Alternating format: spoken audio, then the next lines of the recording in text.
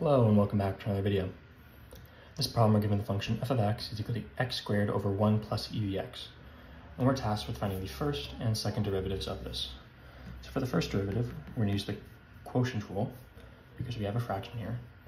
So it's going to be the denominator times the derivative of the numerator minus the numerator times the derivative of the denominator over the denominator squared. This is going to be equal to 1 plus e dx times the derivative of x squared. We have a power function. Bring down the exponent 2 into the coefficient, and then your new exponent is going to be 2 minus 1, which is 1, which is x to the first is just x. And we have minus x squared. The derivative of 1 is 0, so the 0 plus the derivative of e dx is e to the x. 0 plus e dx is e dx. This over 1 plus e dx times 1 plus e dx. So, on top we have 2x plus 2x e dx minus x squared e dx.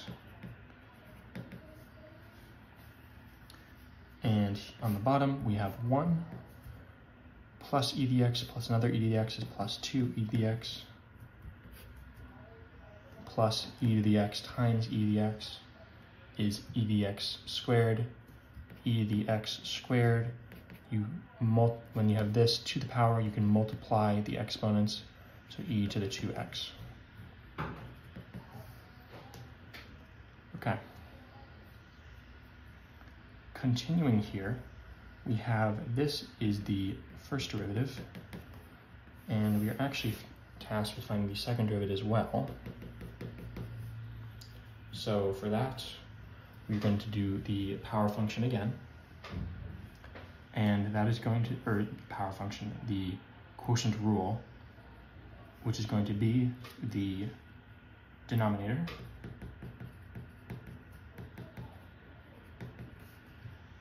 times the derivative of the numerator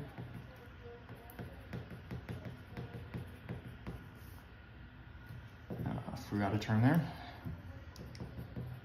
minus the numerator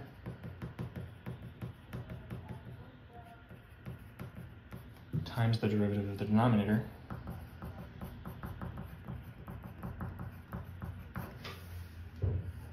that over so you can see it, over the denominator squared.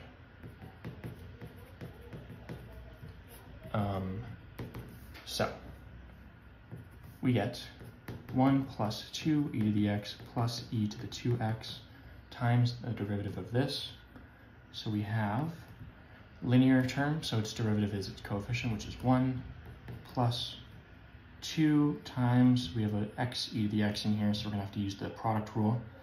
So it's going to be the first times the derivative of the second, plus the second times the derivative of the first. This is that minus derivative of x squared. Bring down your exponent, new exponent to minus 1, x to the first power. Leave that as it is. Minus 2x plus 2x e dx minus x squared e dx times the derivative of 1 is 0, so we can ignore it, 2, the derivative of e to the x is e dx, and the derivative of e to the 2x, we can take the derivative is just itself for when you're dealing with e to the x, but we also have to take the derivative of the exponent. So this is equal to the derivative of 2x, linear term, coefficient 2, so it's 2e to the 2x plus 2e to the 2x. This is all over 1 plus 2e to the x plus e to the 2x squared. Writing this out one final time, we have 1 plus 2e to the x plus e to the 2x times 2 plus 2x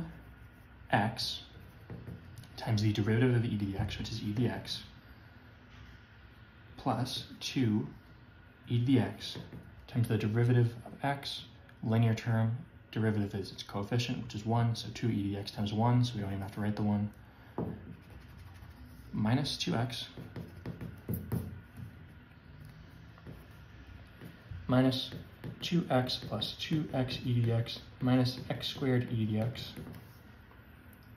times 2 e dx plus 2e to the 2x, and this is over 1 plus 2e dx plus e to the 2x squared. This is your second derivative. If you want, you can go ahead and distribute these and simplify like terms, but it's not necessary. It's not going to help you with your understanding of the problem, and you probably would not be expected for this problem on a test to distribute this out, because it's just kind of a waste of time. It would just be testing your algebra skills, which is not the point of this problem. As always, thank you for liking and subscribing, and I'll see you in the next video.